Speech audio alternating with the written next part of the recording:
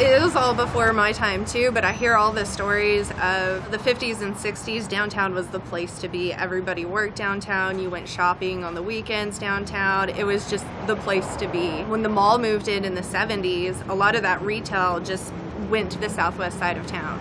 And then that's when downtown just started slowing down and just kind of became a ghost town. You know, there was still office buildings and stuff, but it wasn't that place to come and hang out. Now with everything going towards being local, spending your money local, you're seeing money being brought back into downtown, more entertainment options, so it's kind of becoming that place to hang out again in Wichita Falls.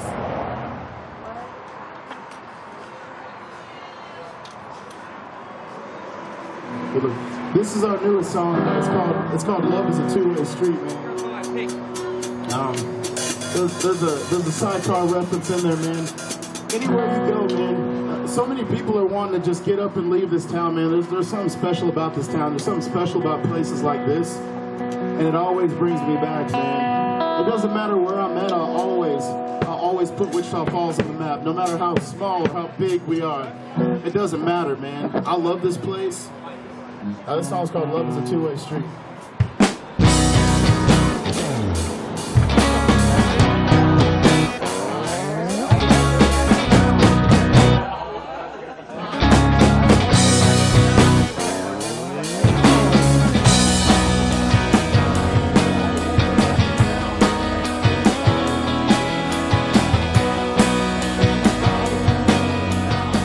A friend of mine and I had the privilege of being the first customers at the first ever brewery in Wichita Falls.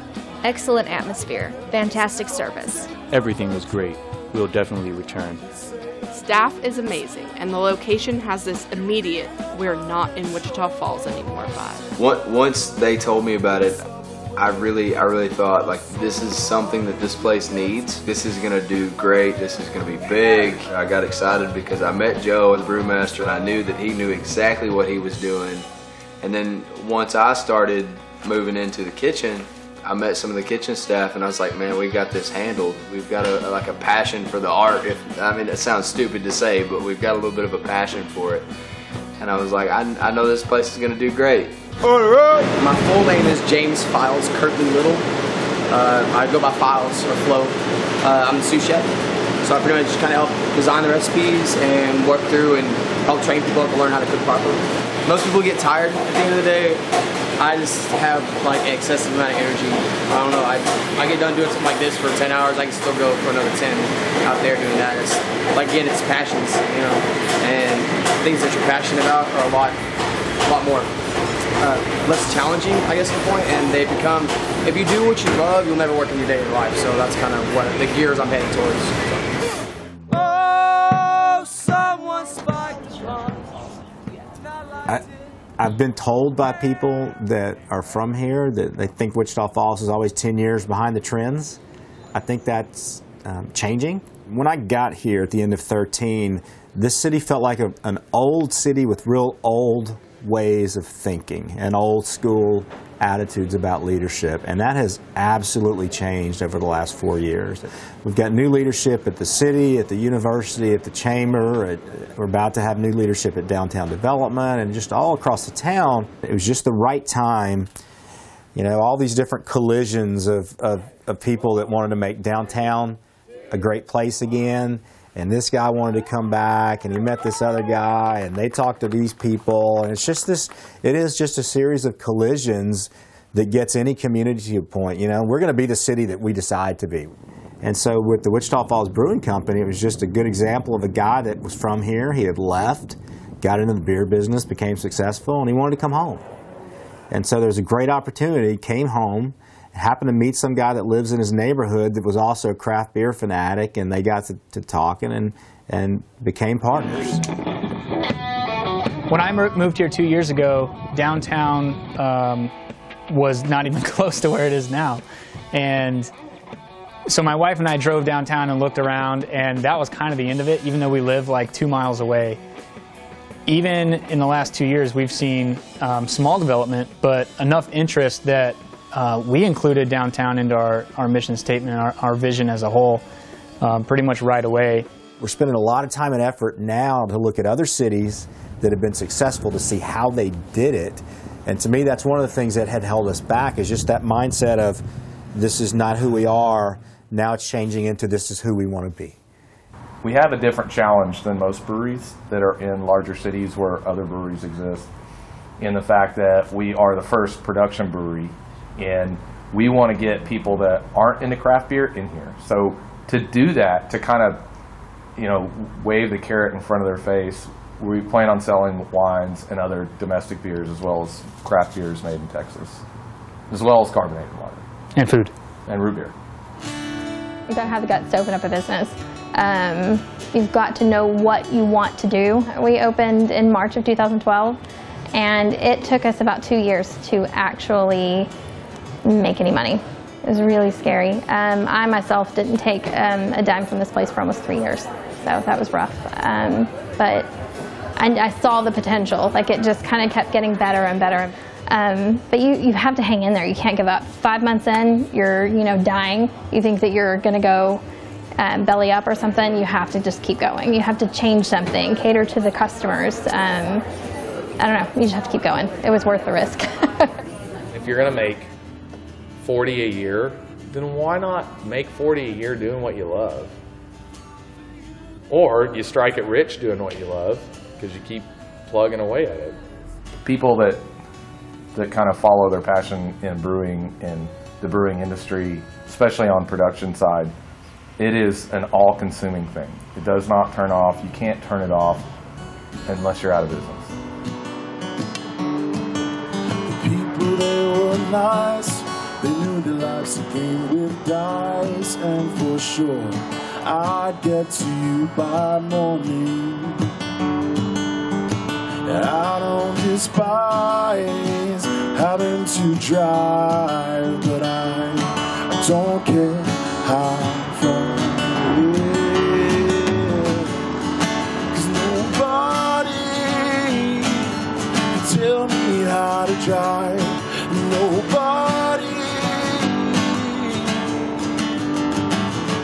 can, nobody convince me otherwise. I'm not okay with how the situation worked itself out, because I was here from day one, and this is not what I thought was going to happen as far as the end result. Just a few months after Wichita Falls' first ever brewery opened up in the old Pump Jack Diner location, its doors are closed for good. Yeah, former employees at Sidecar Brewery say they met with owners yesterday and were told because of finances the business could no longer survive. Just as I started to make my mark on a place and kind of feel at home, I feel like the rug was kind of pulled out from under me, and now I'm left to start back at square one. But other than that, I'm glad I got the experiences that I got. I'm glad I got to work with the people that I did, and I'm happy in general for the time I spent here. So everybody else is sitting here having a good time, having fun, and I'm still kind of wrapped up in my own head thinking, what am I going to do next? I spent a lot of time here, so on to the next chapter, I guess. You ruined it! You fucking moved the other piece though! Let's storm close. The time is right. We need to strike. Look at that movie!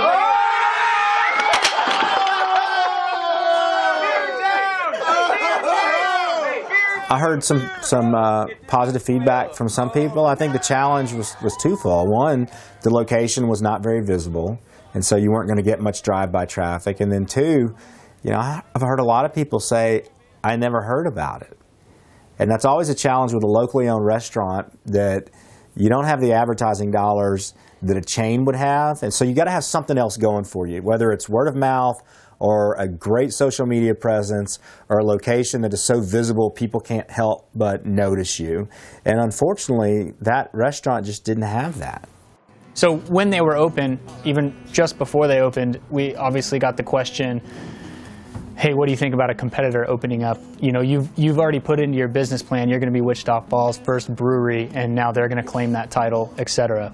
And we still hold the feeling to this day that the more the merrier, and when it comes to craft beer and creating a culture in a town, it seems like that community of beer is a little bit more close-knit and really kind of feeds off of each other, and not necessarily in a competitive sense, but just in creating this revolving door of basically what you would call like a social bar crawl.